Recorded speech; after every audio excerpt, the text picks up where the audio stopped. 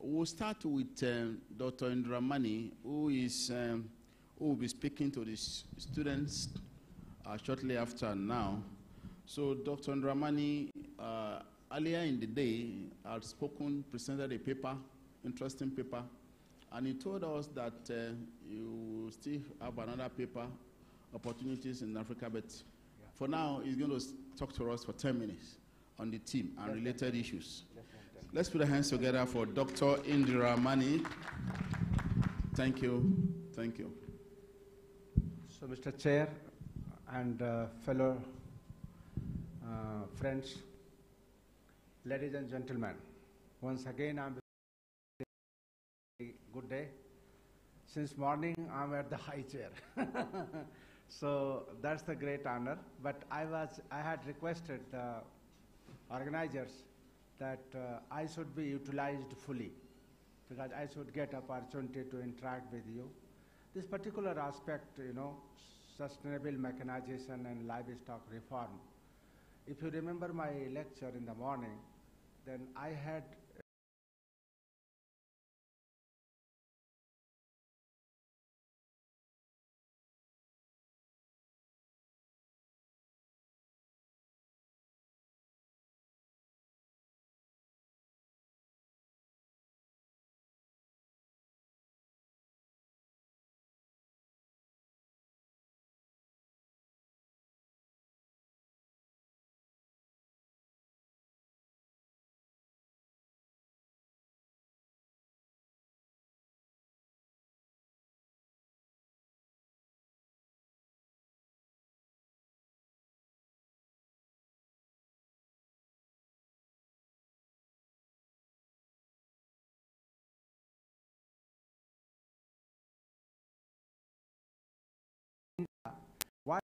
to see lot of land used to remain fallow. Fallow because you cannot cultivate. Cropping intensity was very less. We were not able to, many times we were able to take one crop in a year. It is because of mechanization, the cropping intensity in many regions reached to 2. And in some region, 3. We have 3 cropping seasons. That is called winter, then your rainy season, and then summer season. Three cropping cropping seasons are there. So in many areas, we have cropping intensity up to 300%. 300% means 3 crops in a year. And that could become possible only because of mechanization.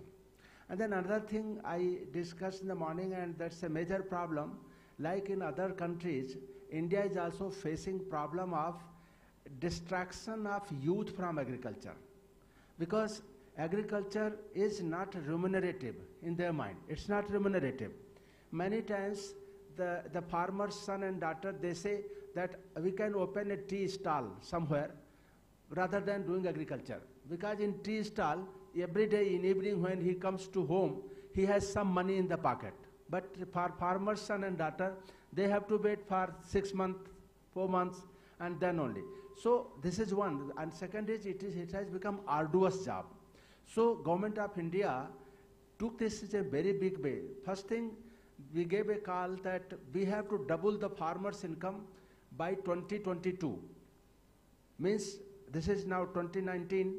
By 2022, there is a promise that that year we will be completing 75 years of our independence. So at the time of 75 years of our independence, the slogan of the nation is that we have to double the farmer's income. And for that, many programs have come. I would like to through this forum, this message should go to the government that until and unless the government bill is not there, government planning is not there, there should be innovation in implementing the things. There should be innovation in addressing the issue of mechanization and issue of agriculture as a whole. So 7-8 programs have been implemented, Chairman Sir, and out of that one is strong effort on mechanization. Morning I made a mention about there is central sector scheme. Farmers are getting up to 50% of subsidy on each implement. And then there is an effort to have a special grant. If you are making self-help group, then you will be given a special grant to purchase equipment and run a custom hiring center. So that way you are basically providing machinery to the needy farmers.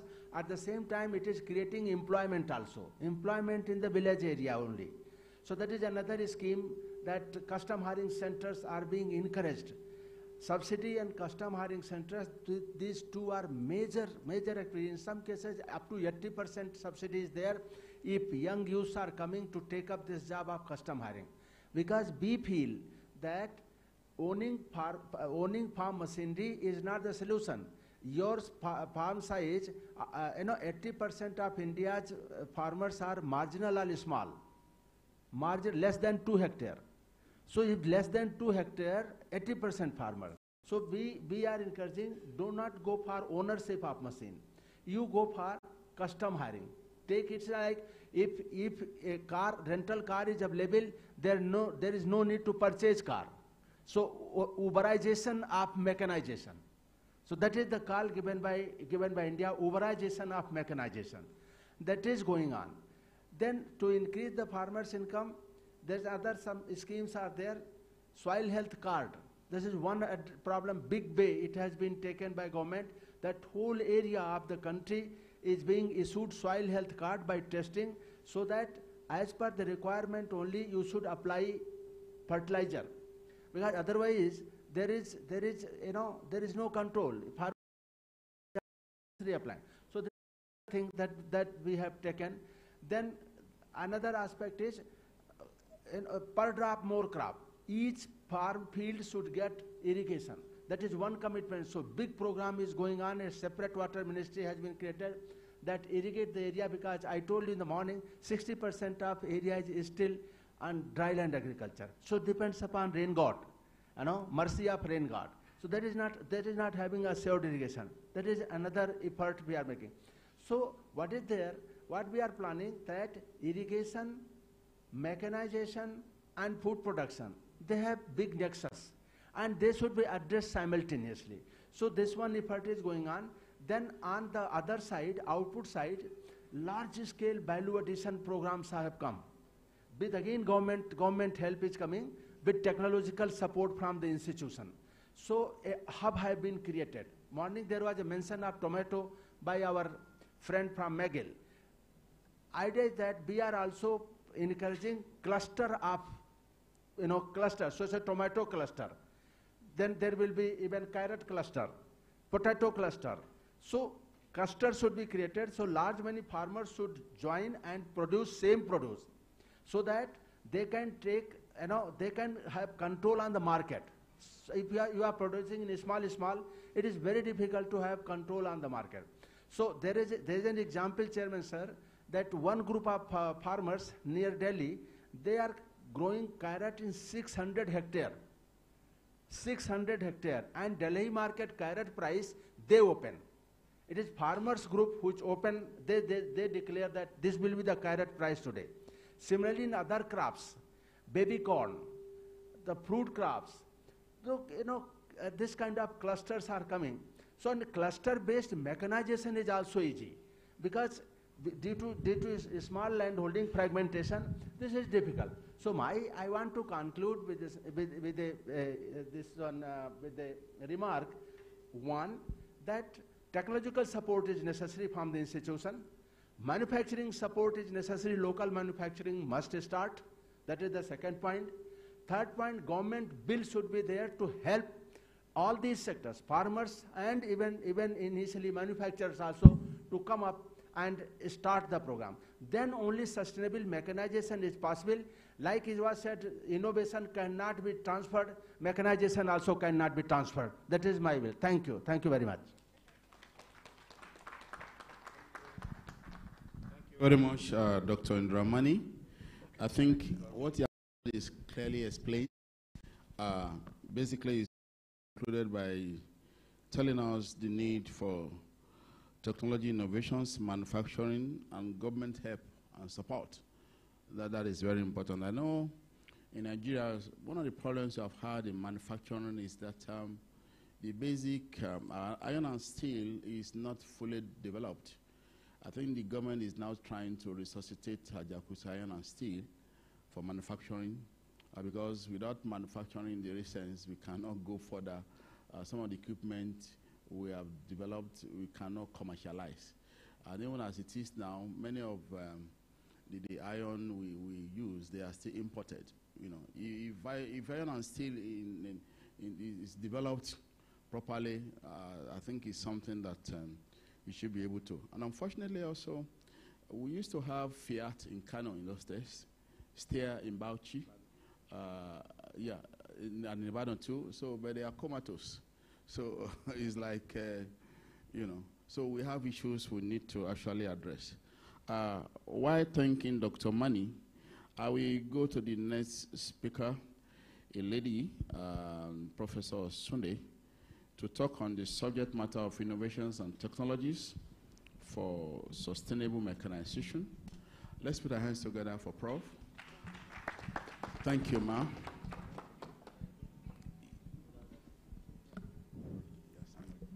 Thank you, Mr. Chairman.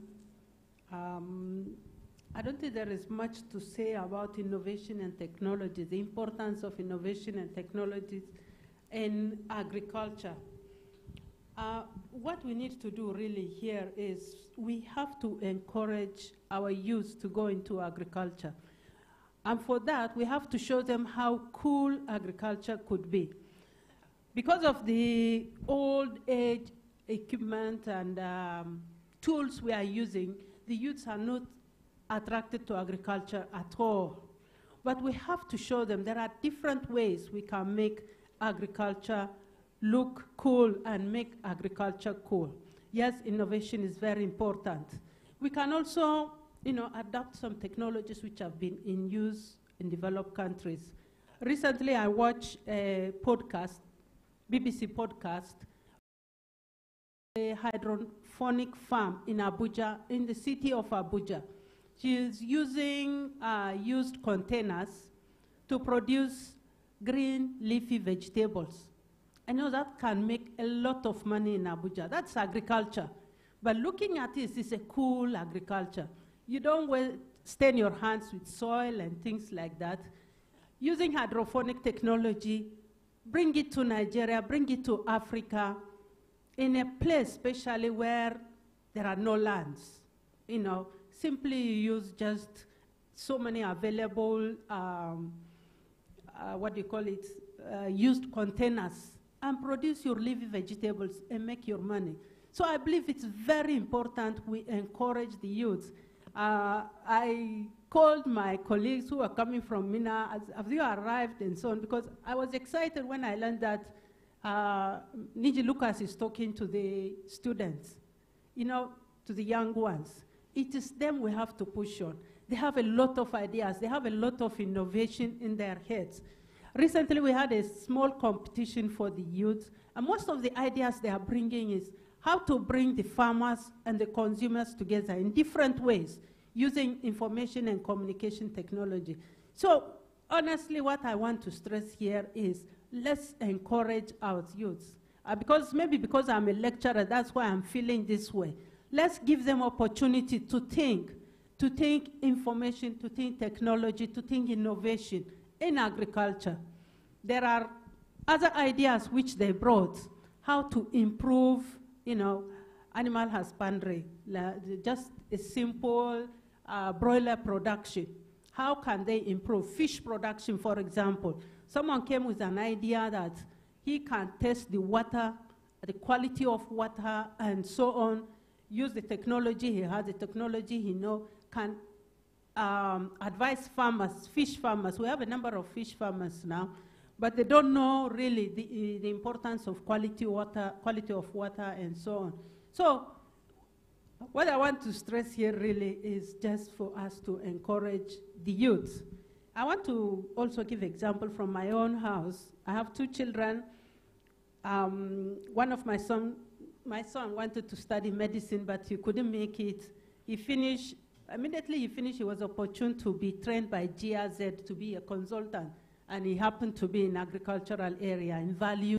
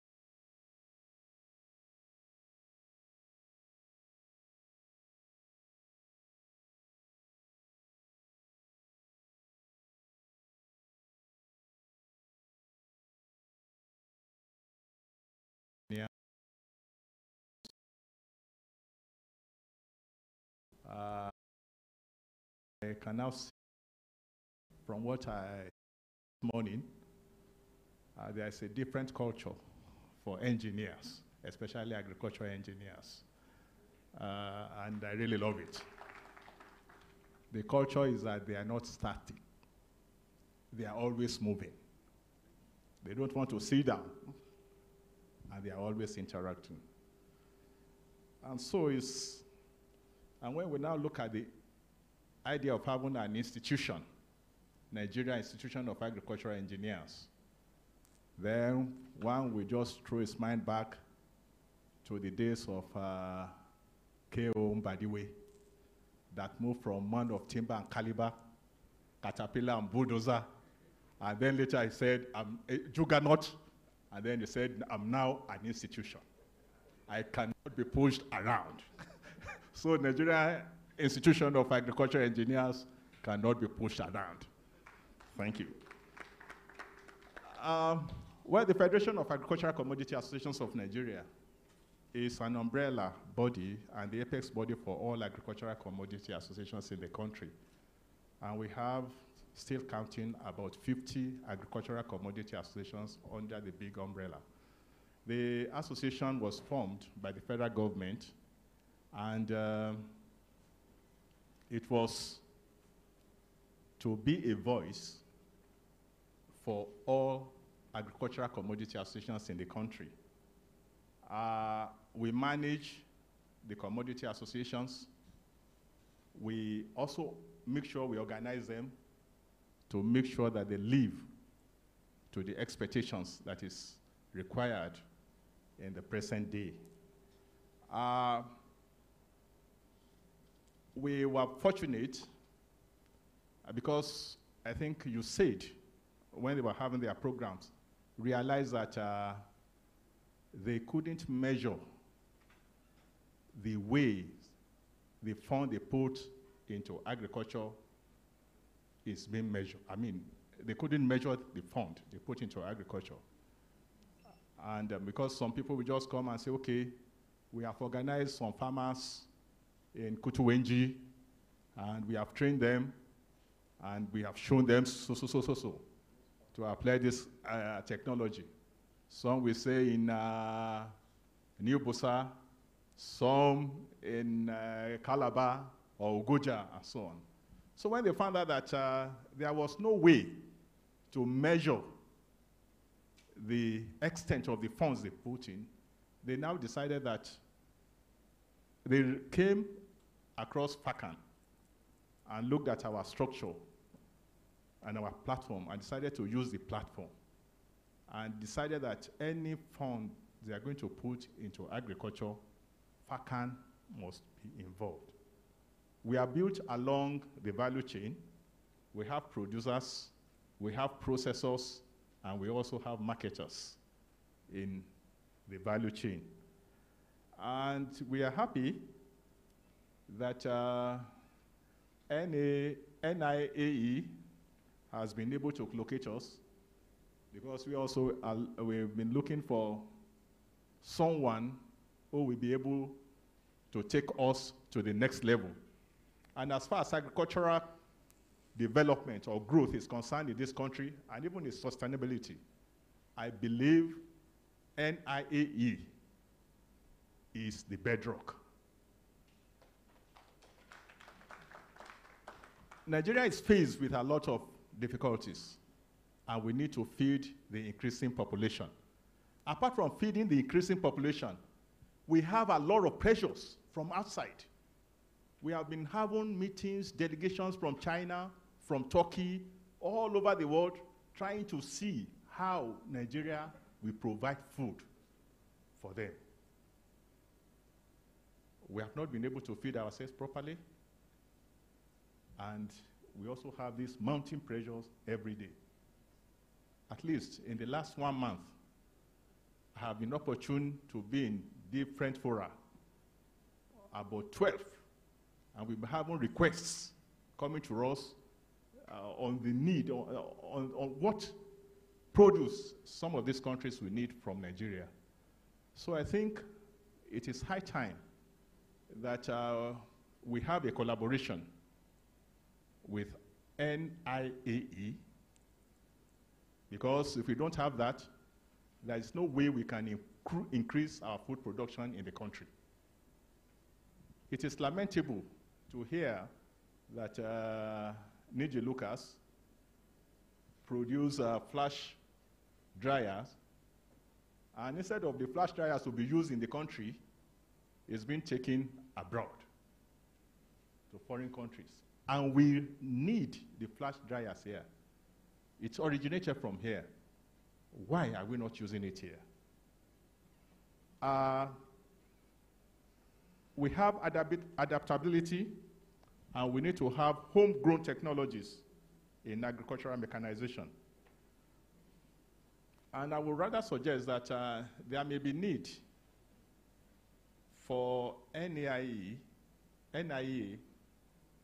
or NIAE to be more practical, because we definitely have to go into commercial agriculture if we have to feed ourselves and increase our food production. There may be need for us to move out of our shelves, visit some farms, look at the problems that the farmers are facing, look at the problems that the processors are facing, and provide local solutions for these problems. I have the opportunity to visit China some times ago, and what I saw in China was very, very impressive. This hydroponics, they use bamboo for hydroponics, and they told us that, oh, look, we now have greenhouses that initially were importing greenhouses from Europe, but we discovered that we are wasting a lot of money. We then told our manufacturers that, look, go and produce greenhouses with very, very cheap materials that will be affordable to the farmers. It may not last for more than one year, or at most 2 years. But after the farmers have adapted to the technology, they now told the manufacturers that, please increase the quality of these products.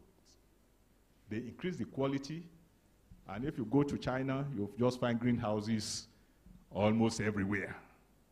That's the type of things we require from NIAE. Another issue is the role of, the issue of policies, which is also related to what my brother Nigel Lucas said. And even we were in Income. We organized a conference in Income. And we were surprised that even Kwara State government, they didn't know what is happening in Income. They didn't know. Some of them came there for the first time, and they were shocked. And even in Nigeria, most people did not know what is going on there. So I think, I met the BOI, and I told them, when they were importing machines from abroad, they said, okay, if we want to give you a loan, we are going to import so machine from and pay for it. I said, why can't you go to Income? Go there and see what is there. Try and encourage the institution. So we need a policy to be fashioned by the government. And the government will not do it except the private sector fight for it. And that's why there is need for collaboration among the organized private sector to push for policies that will encourage local production of technologies, and to even implement, because it's not only agreeing on the policies, but even implementation of the policies. We have to do something about it. Again, we have to look at the issue of, I was discussing with the president about the special agro-processing zones. I don't know how far NIAE has been able to get involved. And if African Development Bank is pushing in $4 billion and the institution is not part of it, then it means we are not doing anything. FACAN has been able to convince African Development Bank that we want to occupy the downstream sector of the SAPZs. And AFDB has agreed.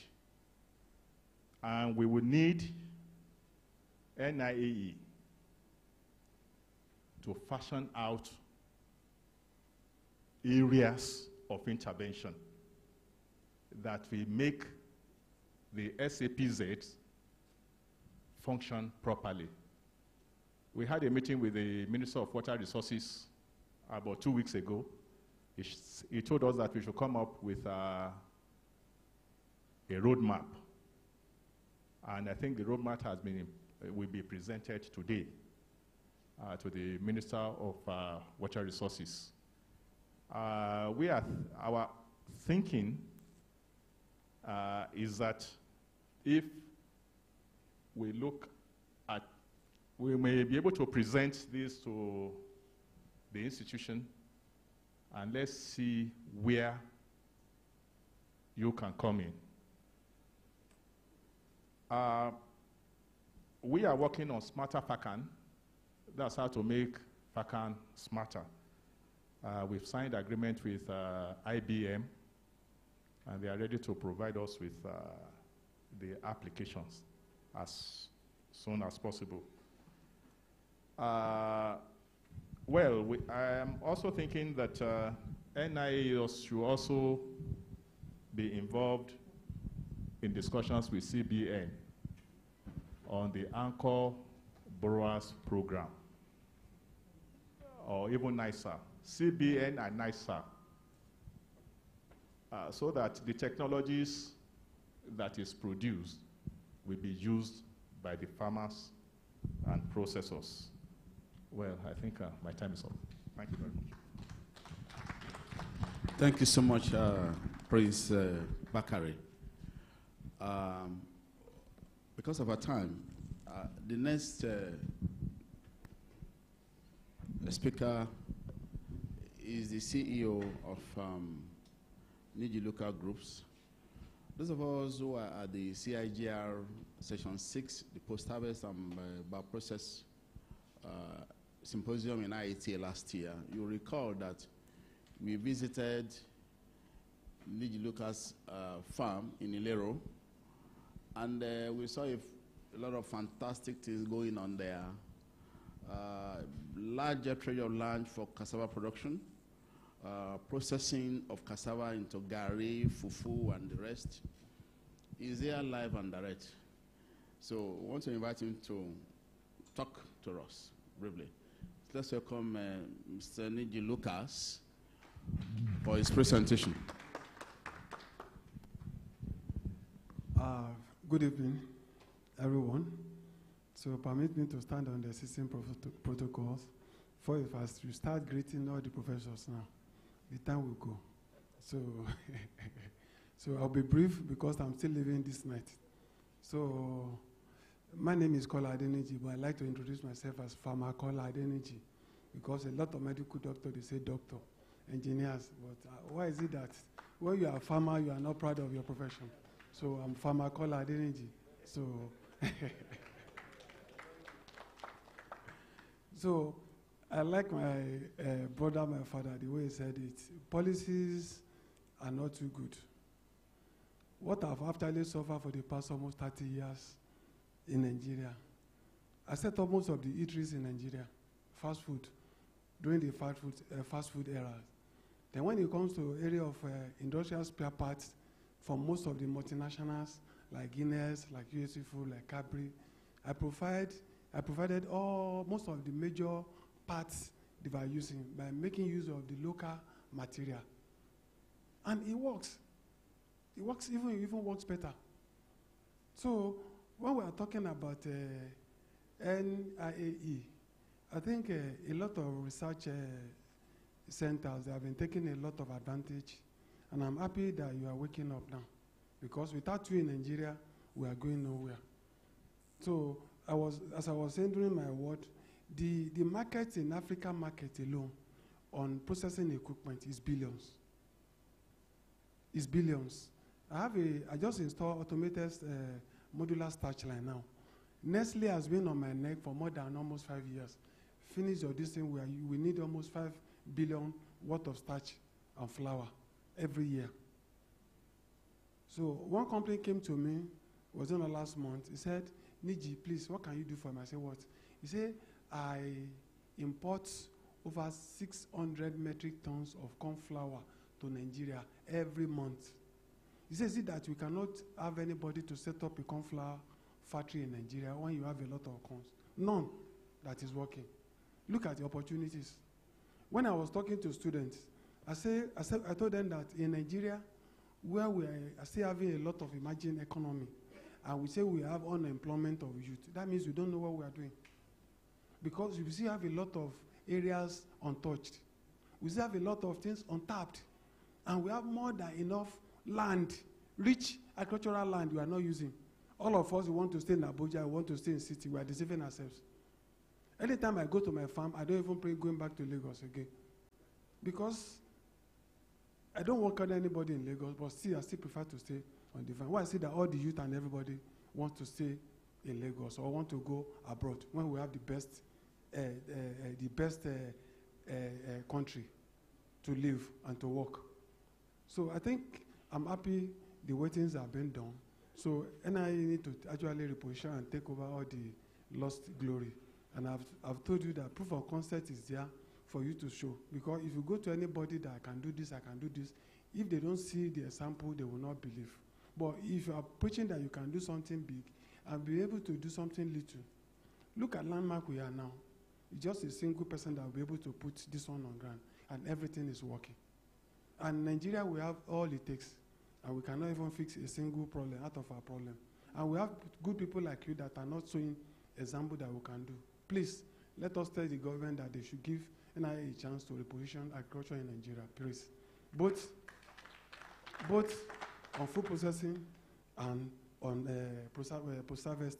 And like the former professor, the that just left, Professor Mike, I was thinking of we can have product development centers, which can be under you.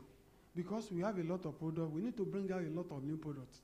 Some of the processing we have now is the one we met years ago. And the processing we met here, due to limitations, that's why they were here. And we've not been able to do anything to refine them or to make them better. We still are living the way things are being done, the food have been processed in the olden days. At times when I was working on odorless fufu, people don't believe. They say, I like eating that fufu because of odor. But when they see that you can actually get fufu without odor, so I can make even billions of money from that fufu alone because a lot of people they love it. So we have a lot of area untapped for even our youth and everything to develop a lot of new products. I was talking to someone when I was in Germany. I stay in one hotel, and the people know I'm from Nigeria. They say, Nigeria, we love your food. We love your gosi. We love your okra. And so people love our food in Nigeria like this. Why is it that we can't develop our foods? Why is it that we have limitations? We have limitations in one area that when you are preparing your food, nobody likes the way you are preparing it. You want to make eba. You are turning it, all the sweat and everything are going down. But I'm working on one project like a coffee maker. I want eba. The gari is there. The water is there. I want 1 kg of gari. Do you want it soft or hard? It comes out. Everybody will eat. And we go back to the farm. You want to eat amala. The powder is there. Everything is there. And you press the machine. You just mix it together. You want it soft or hard. How many kg do you want? Can't we do that? So when we do that, look at the number of people that will develop to eat our food. So there's a lot of things to be done. So sitting down in the office, it cannot solve the problem. So you need to actually, 50% of people need to come and join people like us on the farm or in the research room. I've been researching all my life since I started this job. I spent more than even 200 million on R&D, going to different countries, taking pictures, look at the way things run, look at what I can improve on it. I pick Gary for normal Gary, they are doing like this. I automate, I standardize cassava processing up the way it was. Up till now, I spent millions, no support from anybody. No government have been able to support me for once. If you come to my farm now, I use 15 generators, 350 kV, 250 kV. Now I'm using almost over 5 million diesel every week. By next month, I'll be using almost 10 billion diesel just to process products. I have the biggest cassava farm in Africa. It's over 4,000. I've gotten another 10,000. I'm not working for money. I'm working for people to know that in Africa, some of us know what we are doing. And we can give a legacy project. So if you come and join us, it's not about the money. We've actually created a pathway for other people to come and see that sleeping at home will not solve the problem. I only sleep 4 hours every day. Even I've been sick now for almost 2 months. I'm still working as so the doctor have to actually get me in the office for the doctor this thing for almost 6 hours. Took 2 drip and 7 injection. Because you invited me, I can't fail not to come. I'm supposed to be in Abuja tomorrow. I'm supposed to be on my farm. So I'm leaving here immediately now to go and meet some of my people that are on the farm. So, and when you look at the number of money some of us spend to make things work, a lot of people can't do that. I have over almost 30 security vigilante. I have to build a police station on the farm. I have to get apartments to the police station there. I have to use almost 3 SPU for me to work between I go to the farm and everything. I'm always on the road. Look at the money I'm spending because, so nothing's coming to my pocket. But what my happiness is that people like you appreciate what I'm doing. And if my first son can wake me and say, Daddy, say what? I want to be a farmer. That's the legacy we are praying for. How many sons this thing say, you want to go back to the farm? And that's what I'm actually praying for. Let these people know, our kids do the right thing to be done. Not just, I want to go to Canada, I want to go to America. You can go to America when you have something to offer, not when you don't have anything to offer. I was in Germany last 3 months. They are looking for cassava flour, cassava starch to do disposable pack. They are using cassava flour because it's biodegradables. All the packs and everything they are using, they develop from cassava flour and cassava to do biodegradable pack. Last week, someone coming from Jordan, he said he read something about me. He said he won a shipload of cassava peels. Shipload of cassava we are peeling to feed the animals and so on. Look at, we are sitting on gold and we don't even know. So thank you.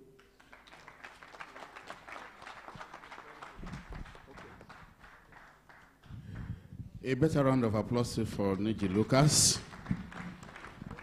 We'll have time to discuss this. I hope you are noting your comments and your questions. We'll quickly move on to the Executive Director of ASABE. In 2009, yes, CBE, we signed MOU with Asabe, and it's been a good journey.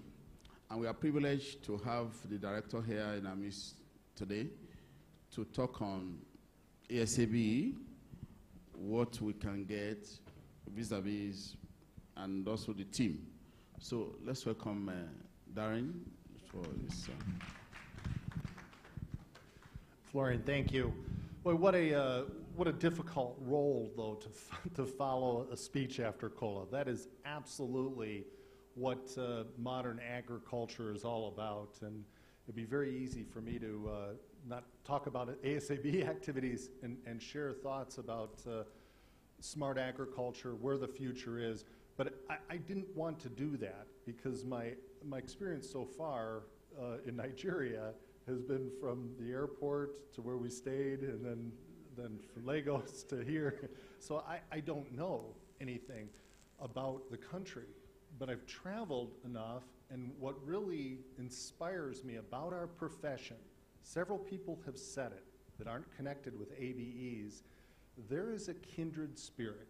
There is absolutely something about us that wants to solve problems. We absolutely want to see what we can do to improve and connect things that are done, but we also recognize and need to be reminded that it cannot be prescriptive. It has to be unique, it has to be relevant for the application, for the location, and for the society. So But very quickly, since I've had many, many people, many friends come up that have long affiliations with Asabi. By the way, I will have a tendency to say the letters, but I very much encourage you to say Asabi if that is the way you like it best. If I don't think about it, I say ASABE, but Asabi is great.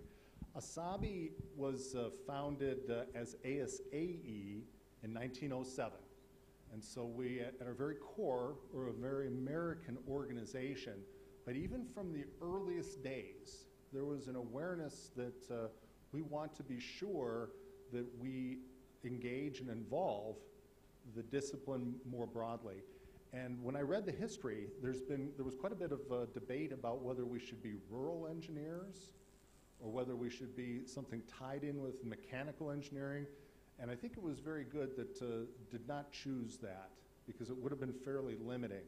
Although urban agriculture, vertical agriculture, agriculture in space, agriculture in any way is something that we definitely want to be engaged with. And then, of course, recognition, too, that biology is very, very important. Our father of ASAE was J.B. Davidson, a professor, mechanical engineer by training from Nebraska, but a professor at Iowa State for most of his career. In his early writings, he talked about how we want to take the well-defined engineering principles from those established engineering fields, the mechanicals, the civils, and so on, and apply their inorganic expertise to organic. I wish if you'd only said biological, it would have been very different and very easy. But the biologicals changed. So next slide, please.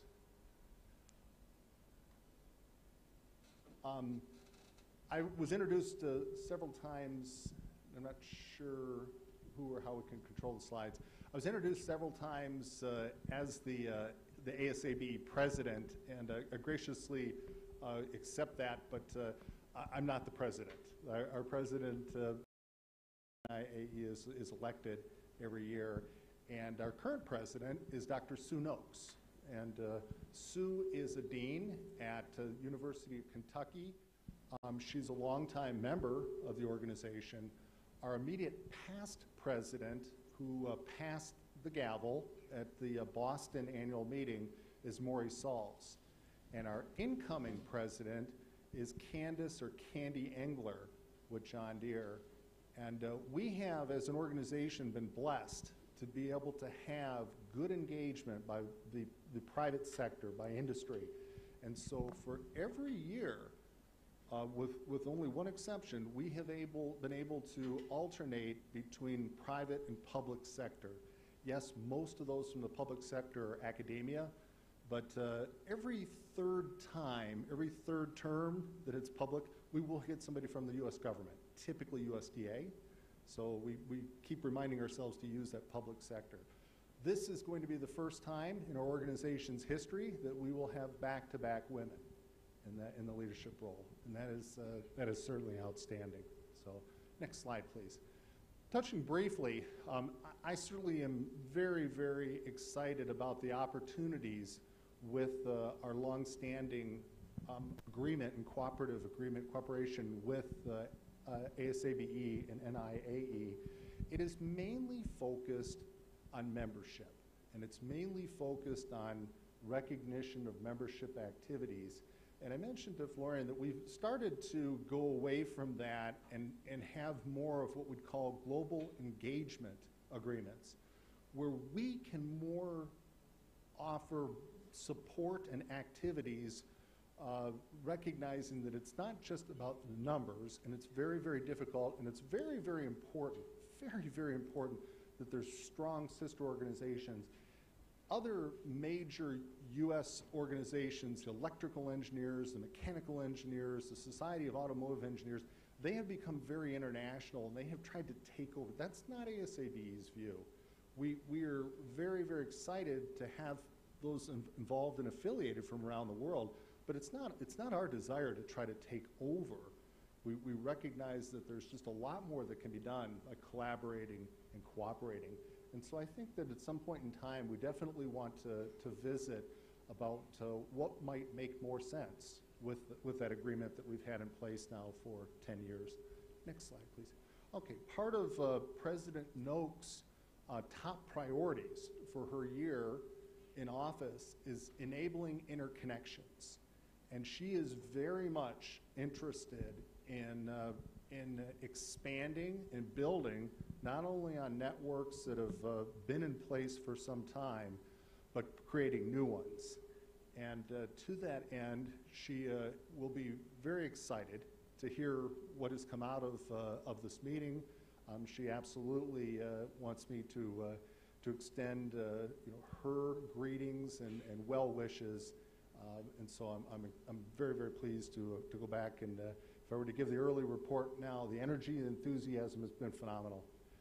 A very significant effort, and Dr. Indramani touched on it several times. When Dr. Lalit Verma was president of ASABE, he launched an initiative called our Global Engagement Initiative, and we had a day-long event in Montreal that really started to set that stage. And part of that initiative was to launch a series of global conferences, and they have too much ASABE listed out there because the overarching desire of these activities and events isn't to just trumpet ASABE. It is to lift up the profession. It is to offer that spark, that motivation, that connection. And in the case of working with the Indian Society, the conference ended up netting a surplus. And those of us in the nonprofit in the U.S. are careful, we don't say income necessarily, but it ended up having a little income. And so that helped, particularly helped the Indian Society's budget. But we launched the first event that was thinking along the global engagement lines with on climate change. And then as we formed the initiative to really hold these activities about the grand challenges and globally, food security, water security, energy security, and so forth, all in the context of sustainability and cognizant of climate change, that we held the Food Security Conference in fall of 2016 in Stellenbosch, South Africa. And for me, the most interesting part was when a speaker came up and said, "Thank you, Asabi, for coming to Africa."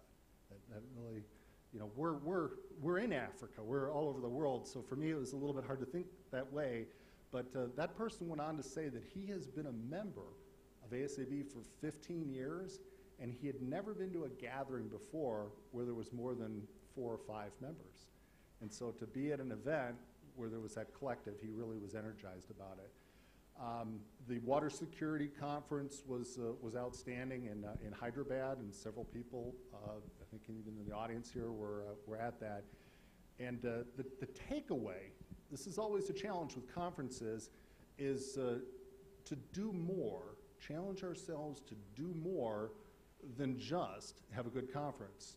Now, a good conference is important. If it's not a good conference, it's difficult for good things to continue, energy to build, and so forth. But it's very easy to leave and remember perhaps the networking, or remember the dancing, or remember something else about the event. But if we're not able to advance the profession, then we really haven't done enough.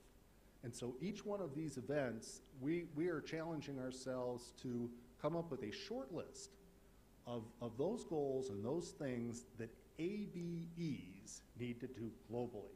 And again, it's not just ASAB, it's not just America.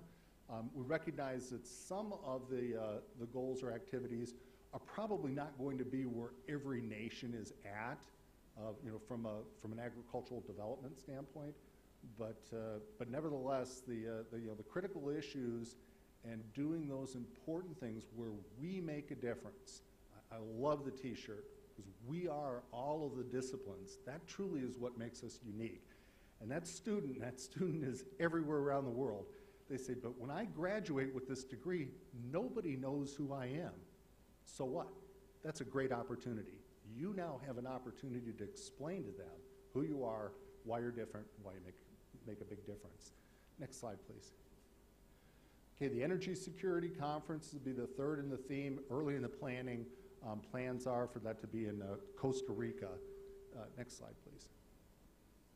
Okay, a couple quick items for those that are not particularly familiar with ASAB, I apologize, but we have put a lot of energy and resources for the past 2 years in improving our journals. Next slide, please. The initial step, a little baby step, was that all of our journals now have their own unique web page. And that is something that may seem like nothing, but there's quite a bit to that. And the journal industry globally is now dominated by a handful of commercial publishers. And they do a phenomenal job. They have tremendous resources. They are laser focused on making a profit. But I personally believe a bit in my heart that the spirit of what makes journals rich and useful is that they are done by organizations and entities that aren't concerned about the profit, that truly are trying to capture the best research, the best engineering. And yes, we'll talk about the impact factor in a second. The impact factor is important in certain places, but what's a lot more important, and we've had this happen, is someone contacts us and said, we have found an error in a journal article. And it was published in 1964, and we really would, that does not help your impact factor, that does not do anything, but we will go back and we'll change that because we recognize that the work is so critical, the work oftentimes stands the test of time. Next slide, please. So part of what we've done too with the journals is there's been a perception that the only way you could publish in the Asabi journals is if you had a very lofty, lengthy piece, and that's not the case. And so to help shorten that, or to help describe different types of articles now than just the traditional ones, go back 1 second, please. The research articles would really be, apologize, go back 1 slide, please. The research articles would be traditional articles, and these are lengthy articles that can be in upwards of 50 pages. The one just below research articles are review articles, very similar, but shorter in length. Then the next one is research, and our real challenge is written is dense, it's very it's captured in a way that it's not to exceed 8 pages. So research briefs are very, very short. Perspectives. This is something very new for us. Many other organizations do that. Many of the perspectives will be sought after, they'll be invited, but they don't need to be. And the intent here is to really go out and try to get somebody to write and capture. And boy, if we could get a perspective from COLA, that really would be the kind of thing that would encourage. If he were able to write it, or someone was able to work with him to sit down and tape record about 15 minutes of him, it would be a very impactful paper. The last, the frontier articles, also the intent there is often to be invited, but to include things that were typically not covered before, like a synopsis or a write-up of a seminar, symposium, or event. And again, covering the kinds of things that go beyond, we had nice food and nice visits, but we also did these things, and here are some items that we're going to continue to work on in the future. Next slide, please. Impact factor, proud of the fact that that has gone way up. Next slide. And the time for reviews within the journal articles has dramatically dropped. Next slide. And also, in our history, we never had an editor-in-chief, and that's something that every organization has had. Gary Fox, department head in the United States at North Carolina State, and Gary welcomes any input. Gary would very much welcome insights and ideas from a Nigerian perspective as to collaboration and working together. Okay, next slide. We recently have expanded our capacity in social media area, so we are working aggressively to do more tweeting, to do more posting, and to do things that are all social media. Next slide. Another major emphasis of President Sue Noakes tied in with code of conduct and awareness that we absolutely want to be more embracing. We want to recognize that The profession has folks and talents from all different backgrounds, so we'll have a number of things that'll come out from that. And I think the last couple slides, the Agricultural Equipment Technology Conference we hold every year. The next one will be in Louisville. There are a number of things tied in with that that are specifically related to machinery. I've had several people tell me from countries around the world that that's been one of the most helpful things to get to know ASABE. And last slide, I think, is our upcoming annual meeting, and this is going to be in Omaha, Nebraska. We're thrilled to have that in the backyard of past President Maurice Saul's. Kloss Manufacturing will have a major presence with the meeting.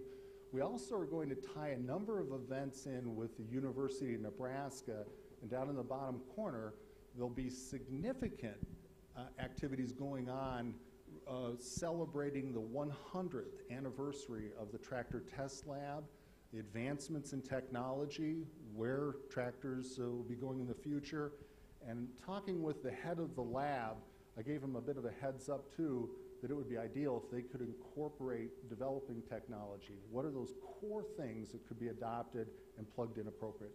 So with that, thank you very much. Thank you very much, Darren.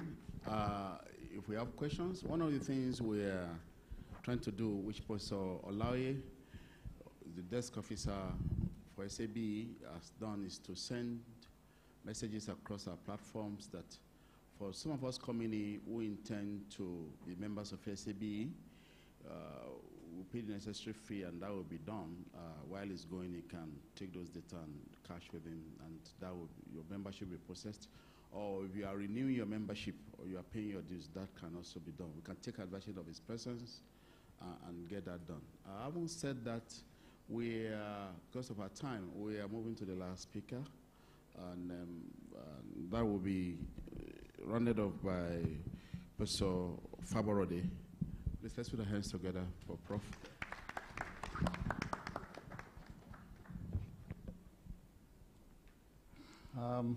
I actually feel there's nothing left to say.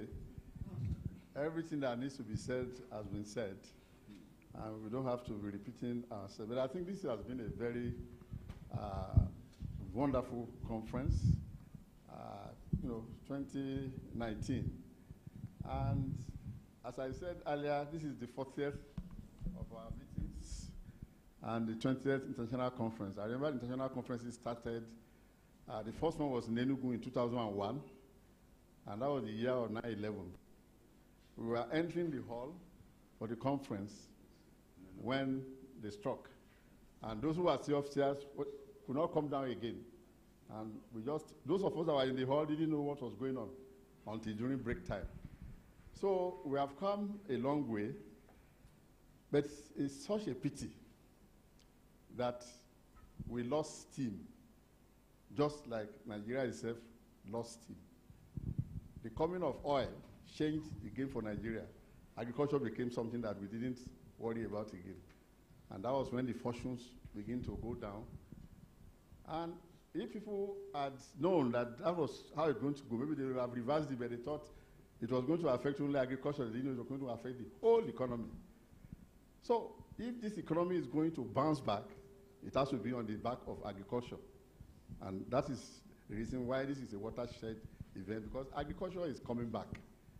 We have suddenly realized that we can't do without agriculture, either for food or for industrial raw materials, for agro-industries, and so on and so forth. And the message that has cut across our sessions this morning and the keynote speech is that we have to modernize agriculture, and we have to take it beyond the next level, to a level that we cannot even foresee now, because therein lies the future of Nigeria. Agriculture is not only just for food, but to transform the economy. The mistake that we have made to just jump with digital agriculture that cannot feed industry, and we went to services, has led to very terrible structural damage for the economy. And that is why we have jobless growth. A growth that we record in those financial terms, but has no meaning to the young graduates and people who are going about without jobs. So we have to reprogram this country so that the growth we are going to have will be a smooth transition from agriculture to industry so that jobs can be created for the young ones. So the other conclusion from our discussion here so far is that mechanization, or put it generally, technology is the future of agriculture and the use. The problem now is that the youth are not much interested today. And that is why if they must embrace agriculture, it must be not the whole and cutlass agriculture that we are practicing, but that will entice them, things that are going to interest them, and so on and so forth. So that is what we have got from all the speakers. And I'm very happy that we have not, just like we've done in the past, we are not using just academics alone to discuss here. We have brought the president of FACAN. We have brought Niji, who has been very inspiring in the way he has gone about prosecuting his life. When I gave the convocation lecture of Landmark about 2 months ago, I showed pictures of the tractors that he had produced, machines that he had produced. And everybody, they were wondering whether these ones were made in Nigeria or so. You know? And whereas just about now, government has just signed an agreement to go and bring tractors and mechanize, even training when income is there and all of you professionals are there. So that is what we have to change.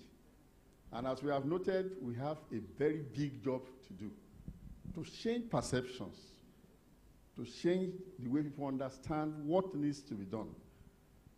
There are things that Niji and others have said about some of the developments that are taking place in several places, in several research centers, in universities, things that have been produced that we don't allow to see the light of the day because lack of understanding.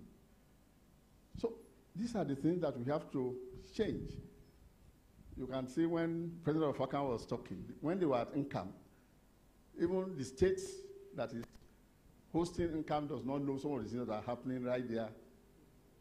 And for a long time in this country, IIT was doing a lot of work in agriculture. And it was not patronized by Nigerian entities, other governments, other states, or federal government until recently. So we need to be more vigorous in our advocacy, in letting everybody know, as Engineer Ademilu said towards the end of that first session, that we need to expose ourselves, we need to sing our praises, and we need to be very critical. If we know something is not being well done, let us say it. But when we have to sing our praises, let us let everybody know what we are able to do. And that is a practitioner, what he has also said, that they don't know a lot of the things that we have done or that we are doing. And it's counterproductive. People are not motivated, people are not encouraged. When you think that you have done something and it's not appreciated. So, NIAE, working with other bodies in the region, because we are going to revive WASAI to come back, and we are going to work with PASAI, that's the Pan-African Society for Agricultural Engineering, and make sure that we take what rightly belongs to us in the continent, in the region, and nationally.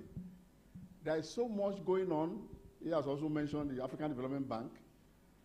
There is a TAAT program on technology in agriculture. There is also the new one on the export processing zones, the SPZ. And he says, you can't see us there. We are not even aware, so to say. These are things we must change. Low-hanging fruits, we should go for them.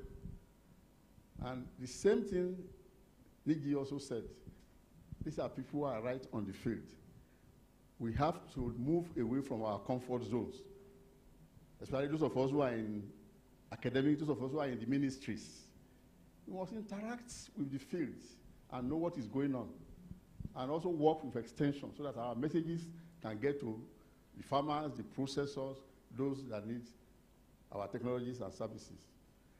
Technology is the way forward for agriculture, and we are the people to develop the technologies and to solve problems.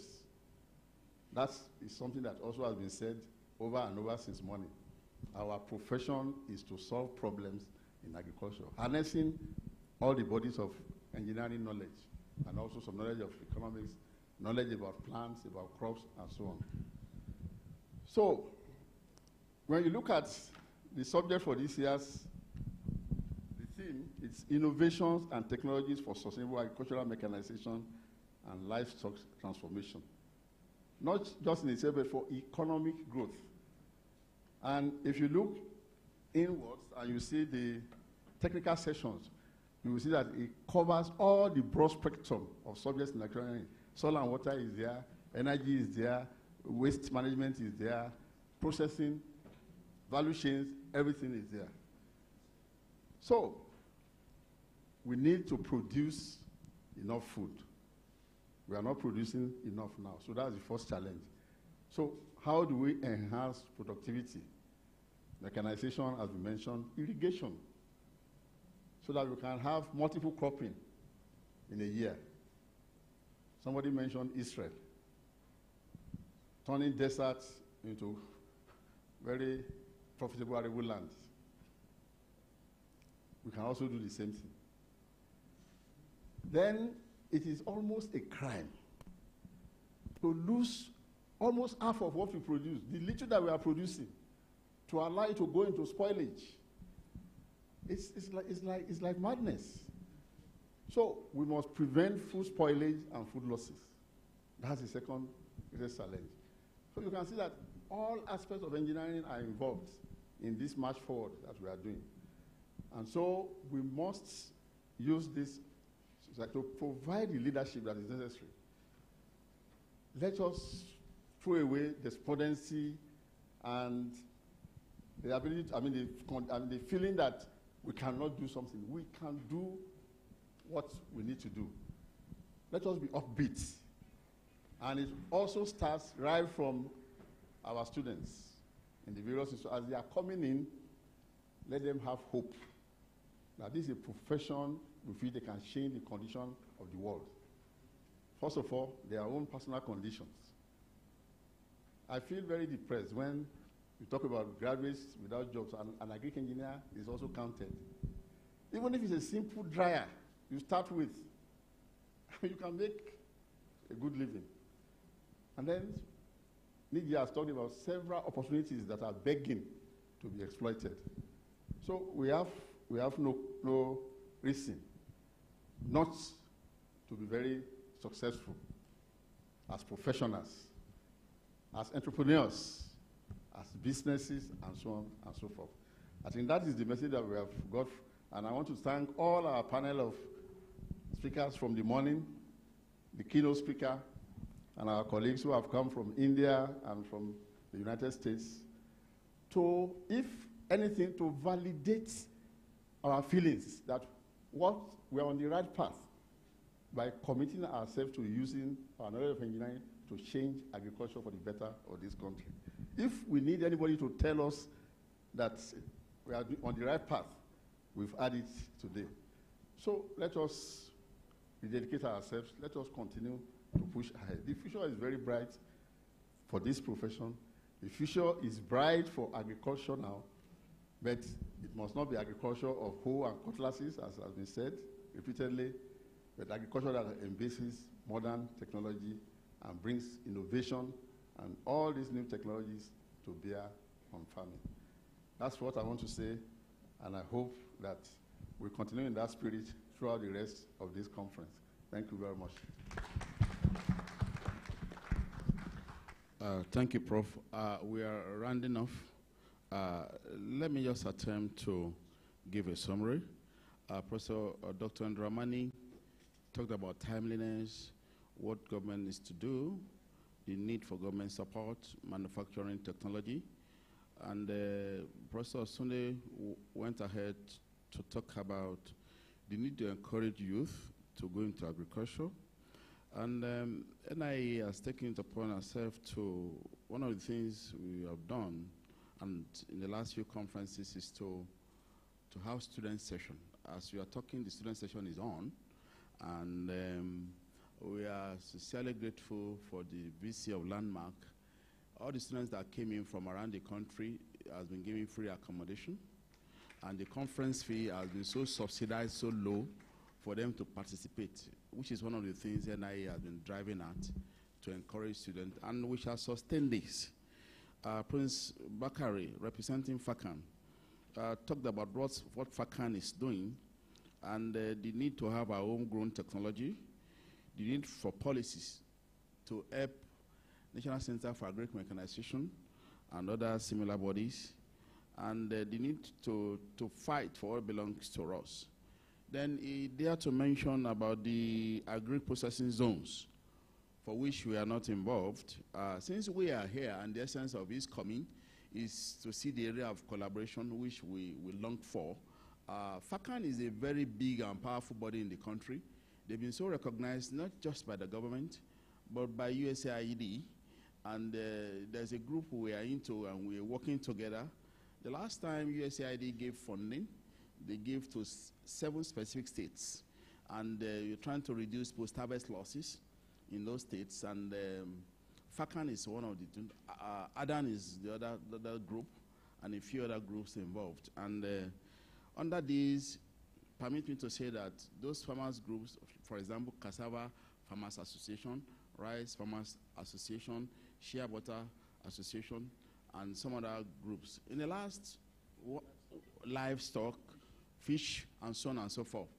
One of the products that have given Nigeria so much money in the last 1 year, we talk about cocoa bean, fermented and unfermented, sesame, shrimps, cashew. They gave us so much income in the country. And the bodies involved in all of this are getting stronger, because they are not just exporting. The idea now is to look at the value chain, to develop the crop along the value chain. I grew up to know that cocoa was produced.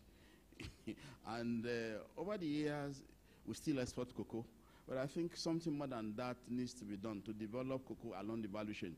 And the same thing is applicable. What Nigeria have done in terms of cassava is to develop cassava in complete value chain, from production to processing to packaging.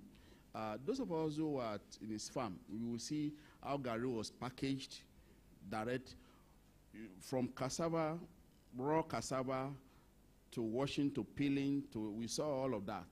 So cassava is almost like being taken care of. But the challenge to us, like he posed to us, NIA, is for us to see what we can do along that area.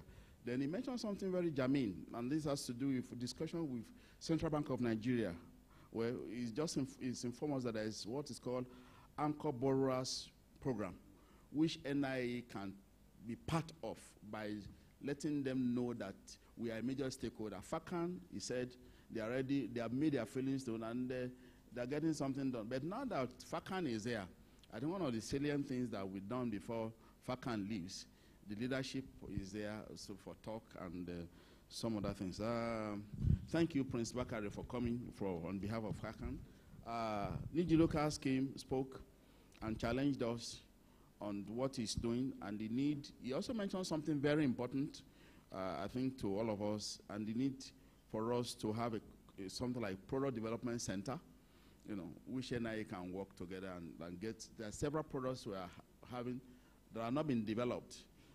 Can we package some of the and develop new products such that this can be for export? He made reference to the fact that it's possible for us to have Gary or cassava, have a machine that develops, just point onto this and this. Can we process that and produce the food, which is a possibility? There are quite a number of sharp, brilliant guys amongst us.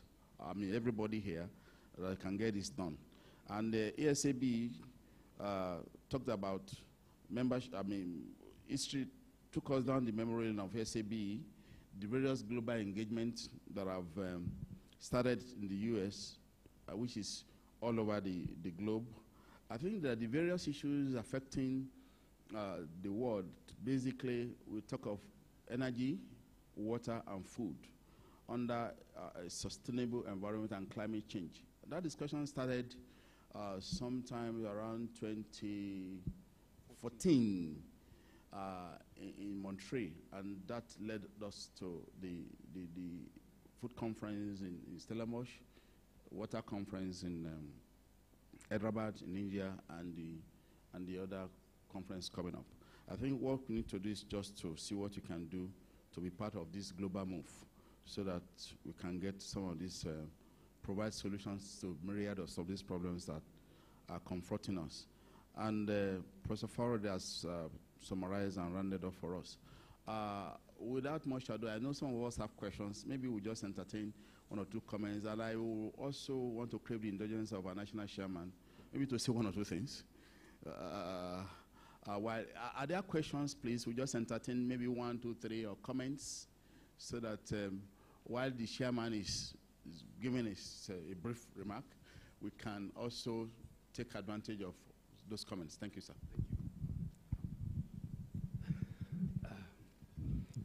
Thank you very much, the moderator. Much has been said this evening, and I think I would only use the opportunity to appreciate all the speakers for the contributions towards the development of our institution, pointing at directions to which we should be focusing our minds to, because a lot of challenges have been identified, and we really need to sit down and look at these challenges and find ways in which we'll be able to put our expertise, our knowledge into it, and be able to make our contributions to national development. Like Niji said, the issue sometimes is not only to make money, but also to contribute to development of society in which you live. And the agricultural engineers have all the potentials to make such contributions.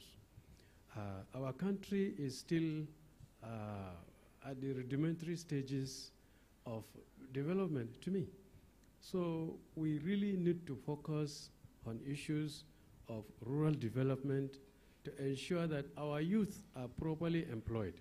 And the only way we can attract the youth to agriculture, which is a major employer of labor, is that we have to really mechanize the process. There is no youth these days that would want to go and make use of the hoe that was mentioned by Edwin Macron. You'll be on the field, you'll be leaning on your hoe, and you'll be looking up to see that the field is still there to be worked on. But if there are machines that will enable you to improve on your productivity, I think it will attract more and more youth into agriculture. And it will only be for the better for us in this country to ensure that we attract the youth, because agriculture and agricultural mechanization is the only way for us to ensure that our society is food secure. Otherwise, you will be at the risk of what is happening globally. The world is now a global village. A small thing will happen somewhere and it will adversely affect you. So one of the challenges we have is we should collate all of these contributions that are being made today to ensure that we work out a plan. I know that Dr. Jones is here. We have been working on something we call the roadmap, and I'm even calling him the road marshal. So I am sure he is listening, and all our members that are on that committee are listening and taking notes of some of the points that are being made, and we shall be able to incorporate some of this into the roadmap and be able to cooperate with government and all other agencies that are involved in agricultural development in this country to ensure that we give our own contributions and for the development of our country and the youth in general. Thank you very much. I really appreciate all these contributions from all the speakers, and we wish you all the best in all your other endeavors. Thank you. Thank you so much, National Chairman. Just one or two contributions. Professor Wu, just briefly, and Dr. Sati May and the Incomes Director. Just one minute, please, so that we can round off very quickly. Yes, sir. Sir,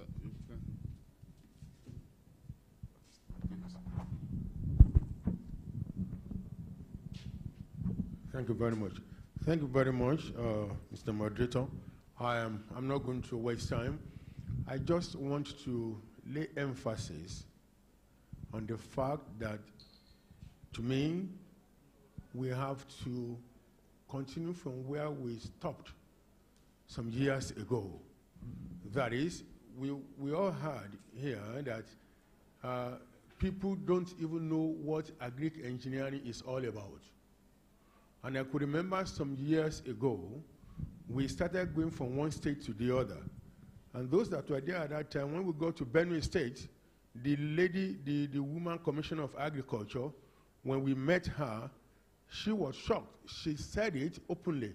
So agric engineers can do this. And I think she was told, get the agric engineers and then you see what they will do. It was there, she said that all agric engineering graduates in Benue State should be absorbed into the civil service. Now, in Yobe State, the same thing. And I knew even at that time, NSC president, okay, had to invite us to Abuja, and then Lagos, querying why we were now doing the work of NSC. And I think I told him, agric engineering is different from all other engineering professions. And I said it, we have the record there. We were begged to join NSC.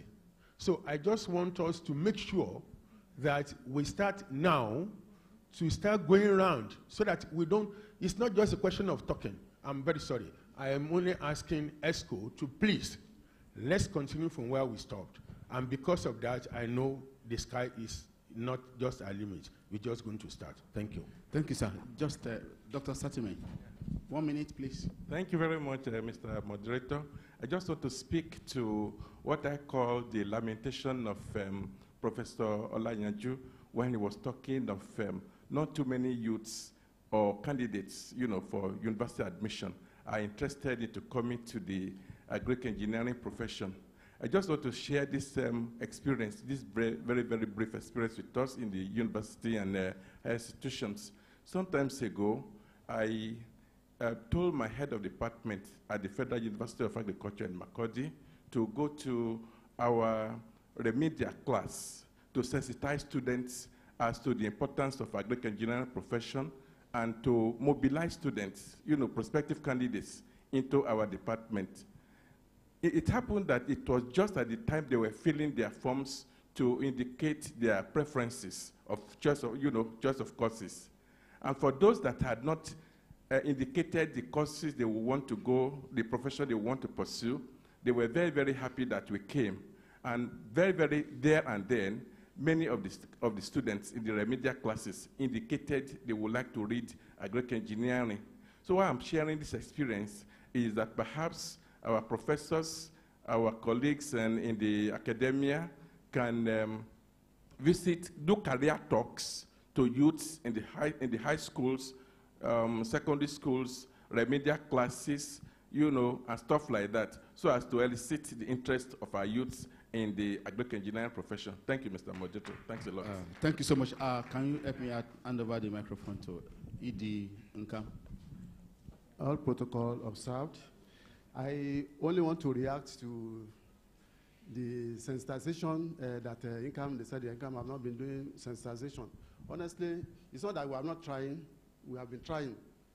And even to say that Kwara State doesn't know that Nkam is there, it's not true.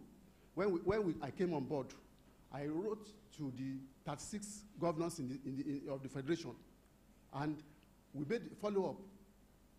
Only 3 states responded to our request. We wrote to them and gave them all what we are doing. Only 3 states, Ogun State, Lagos State, and Ekiti State.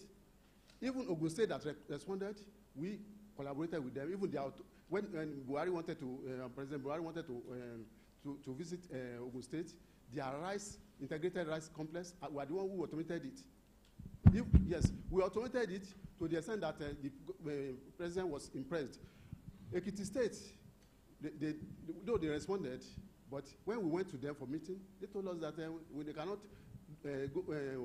work with us directly unless we go to the private sector. So Lagos State too, we went there twice. We had meeting with them.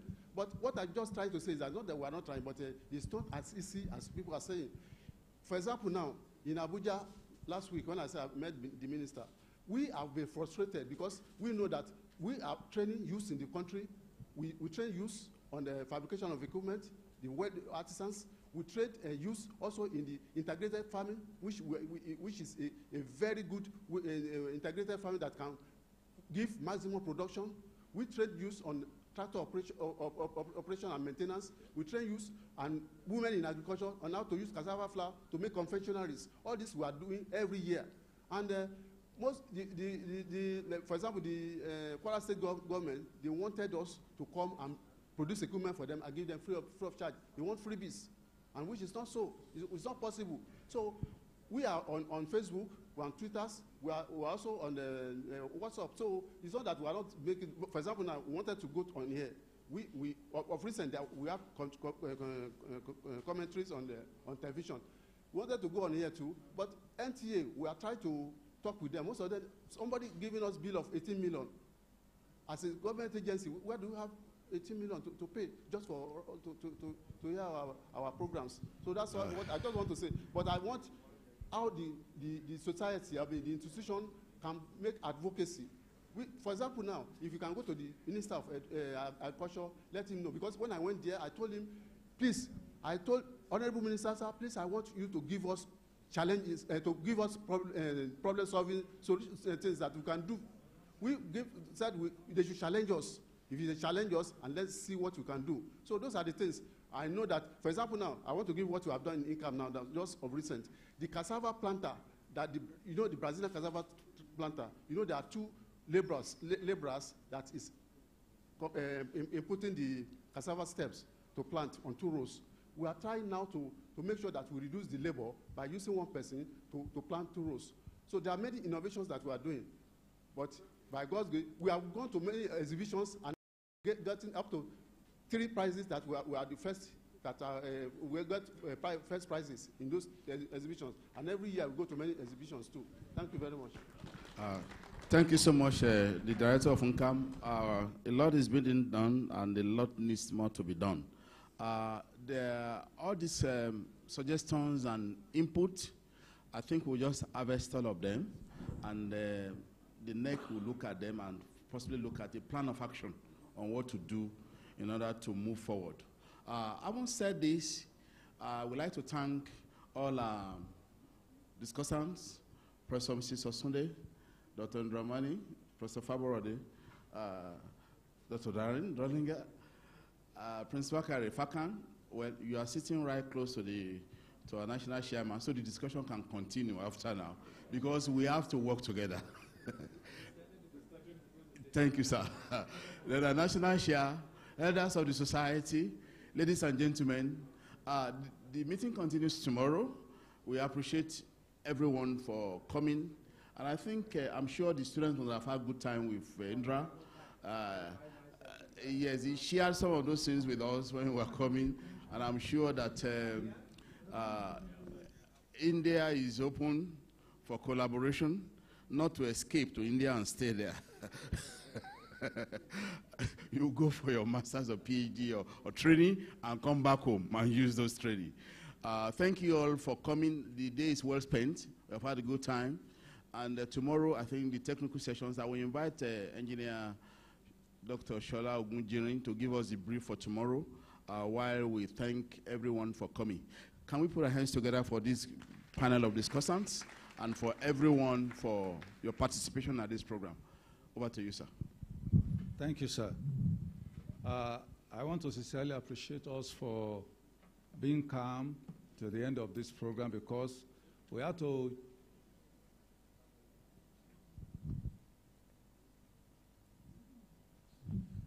we all know that by 7 p.m., this evening, there's a cock that has a tail that we must cut. So by 7. Oh, it's 7. As we're leaving, we just walk straight to the cocktail and did the cutting before going back to rest. And tomorrow, at the International Exhibition Center. Yes. Tomorrow, opposite this building, just across. Tomorrow, we shall be having concurrent technical sessions from 9 o'clock in the morning. And please, we don't want to delay. And all presenters should come up quickly.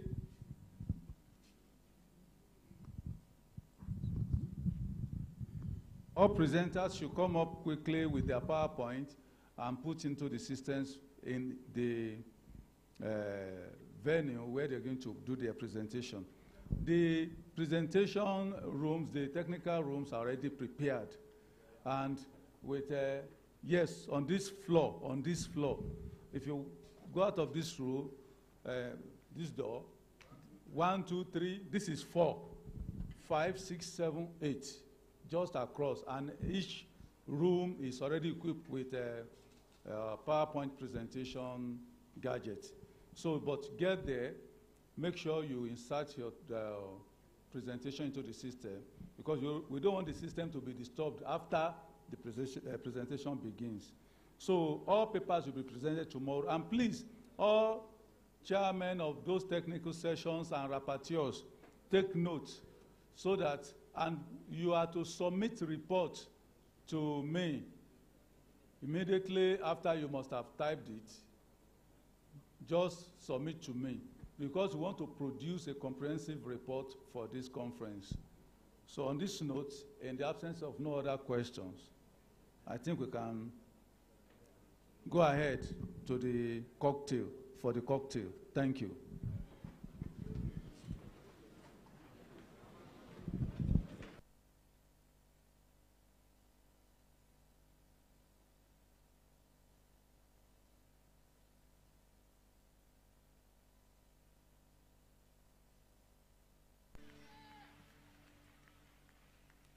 I don't want to sing the latest song.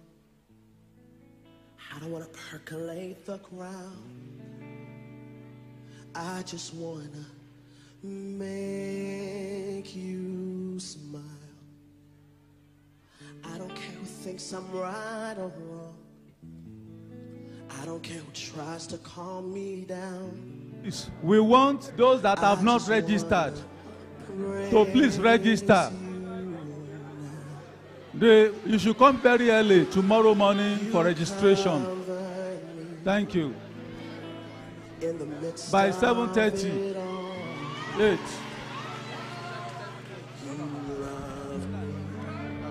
Sorry, the registration point will be open by 7:30. Please try and come around to do your registration so that you can have the materials and flow along, please. You forgive.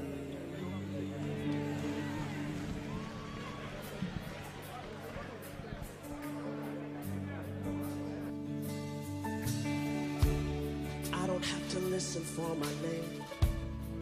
They don't have to walk me down the aisle. I just wanna make you proud. Should I make the Hall of Fame, or they save a special seat? I just hope that you'll be pleased. You cover me in the midst of it all. You love me, gave me another chance. You rescued me. I was going to fall, You saved me.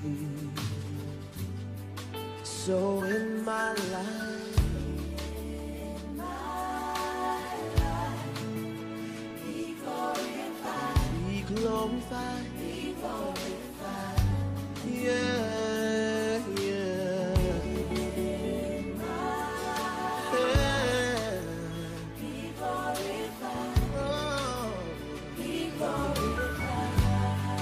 Attention, please. Please, everyone that wants to use the hostel for accommodation should go to Sarah Hall. Sarah Hall. Find your way to Sarah Hall, especially the students and those who want to use the hostel facility here. Please, Sarah Hall. You get the glory. You get the praise. Take all of the honor. I just want to say, you get the glory. I want you to get the praise. Hello.